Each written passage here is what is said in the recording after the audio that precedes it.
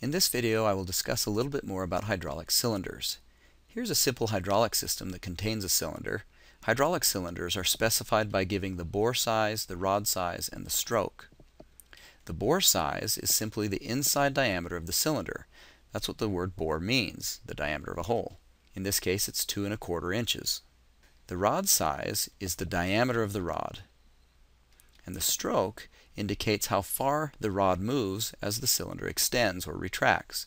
For instance, let's retract this cylinder all the way to the bottom and make a mark at the end of the rod. As it extends, it will eventually reach fully extended position. The distance between the fully retracted and the fully extended position is the stroke of the cylinder. Now let's talk about how we calculate the load lifting capacity of a hydraulic system. In this simple hydraulic system, a pump provides a constant flow of hydraulic oil, and if the directional control valve were shifted to this position, the oil would flow through it and down into the bottom of the hydraulic cylinder. As the hydraulic cylinder moves, the oil in the top would be forced out, back through the valve and into the reservoir. If this hydraulic cylinder were required to lift a weight, it is very important to notice that the pressure in this line that's leaving the hydraulic cylinder has nothing to do with the amount of weight that's being lifted. Pressure depends solely on downstream restrictions in the system. And if fluid is free to flow through this pipe, then no pressure would build up in this line because fluid is free to flow. In this red line, however, pressure would have to build in order to overcome the load. Let's say the pressure was able to build to 1,000 psi. If you remember from your high school physics class, pressure acts in all different directions. So there would be 1,000 psi of pressure in all different directions in the bottom of this cylinder.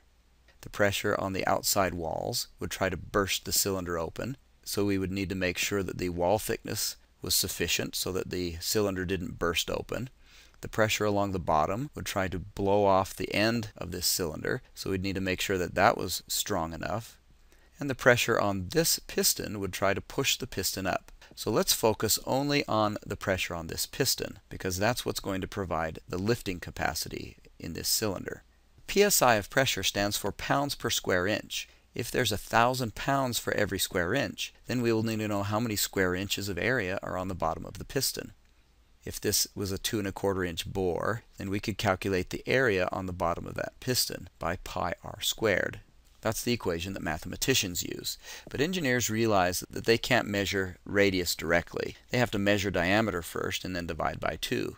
So engineers will adjust this equation to reflect the diameter instead of the radius. And diameter over 2 squared would be the diameter squared, and the 2 also squared, becoming a 4. So this is the equation engineers usually use for area, pi d squared over 4. The diameter of this piston is 2.25 inches, which results in a 4 square inch area on the bottom of that piston. So if there is 1,000 pounds for every square inch of fluid pressure acting on 4 square inches, that would result in a total load of 4,000 pounds of force on the bottom of that piston. So we could lift a 4,000 pound weight. What if, however, the pressure in this line had to build to 200 psi to overcome some restrictions in the line?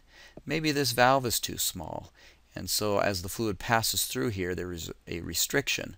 Or maybe the piping is too small, so that pressure has to build to overcome the restriction caused by the piping being too small. What would that do to the ability to lift a weight? Well, this 200 psi of pressure would be acting downward on this piston, but it wouldn't be acting on the entire area of the piston, just on this, because the rod is taking up some of the space. If we were to calculate the area of the rod using the same equation, pi d squared over 4, diameter in this case being 1.125 inches, the cross-sectional area of that rod is 1 square inch. So the area of the top of the piston would be the 4 square inches of the entire piston, subtract out the 1 square inch of the rod, a 3 square inch area. So the 200 pounds per square inch acting on the 3 square inches would result in 600 pounds of downward force on this piston. So with 4,000 pounds pushing up and 600 pounds pushing down, that would mean we cannot lift 4,000 pounds. We could only lift 3,400 pounds. Now let's talk about cylinders that are piped in parallel. You'll notice that the fluid from the pump is split and could go either into the cylinder on the left or the cylinder on the right. And the oil from the top of both of these cylinders could come out and combine and go back to the reservoir. These cylinders are in parallel. The oil from the pump would not build up any pressure because there is no load on this cylinder, and no pressure would build up in order to overcome no load. So this cylinder would extend. Once it got to the end of its stroke, then pressure would be able to build up. And that pressure would build up high enough to overcome the load. And then you would see this cylinder on the right extend. So cylinders in parallel do not operate in synchronization. The one with the smaller load will extend fully before the one with the bigger load will even begin to move. Now let's talk about cylinders that are piped in series. The fluid from the pump goes into the bottom of this cylinder, and as it moves, oil from the top will come out and go into the bottom of this cylinder. And as this one moves, oil from the top here will go out to the reservoir. These cylinders are in series. The pressure in this line would be 0 psi because we would assume free flow back to the reservoir, no restrictions. The pressure in this line would also be 0 because 0 psi is needed to overcome zero load on this cylinder. This line would have to build pressure because it's going to overcome a load. The pressure would be pushing on the bottom of the piston. If that area were 4 square inches, 1,000 pounds for every square inch on 4 square inches would result in 4,000 pounds of force, enabling us to lift a 4,000 pound load. What about the speed of cylinders that are piped in series to one another? Well, a hydraulic pump provides a constant flow. Let's say in this case that the hydraulic pump has injected 66 milliliters of oil into the bottom of this cylinder. That's 4 cubic inches.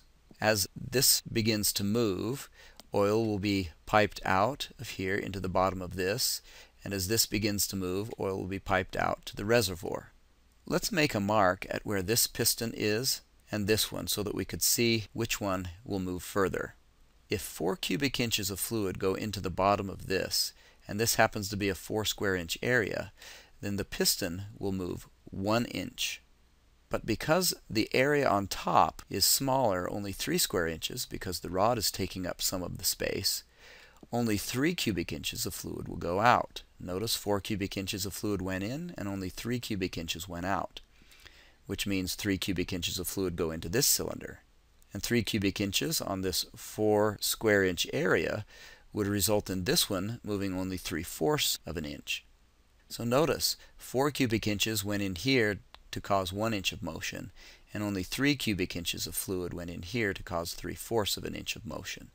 So you'll notice that the cylinder on the left, the first one in the series, moved farther and faster than the one on the right. Now you'll also notice that because 3 cubic inches went in here, and the area on top of this was only 75% of the area here, because the rod is taking up some of the space, we would measure only 75% of the fluid coming out here. So 4 cubic inches of fluid go in here, 3 cubic inches come out and go in here, and only 2.25 cubic inches come out and go to the reservoir. Now let's take the load on these cylinders and place it on this side instead of this side to see what happens. Again, 0 psi will build up in this line because we're assuming no restriction in the line that goes back to the reservoir. What about the pressure in this line? It certainly can't be 0. Pressure will have to build to overcome this load, this 4,000 pound load.